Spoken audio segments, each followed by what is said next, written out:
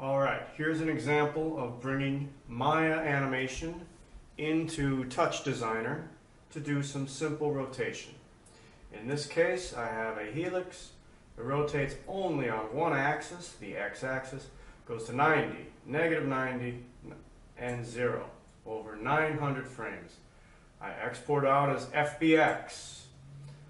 Import that FBX right here into Touch Designer, and you can see the item right here. When I hit play in Touch Designer on this timeline, my item will move, but I need to hit the button. This button starts the animation of the object, the video, and a robot. My video is right here.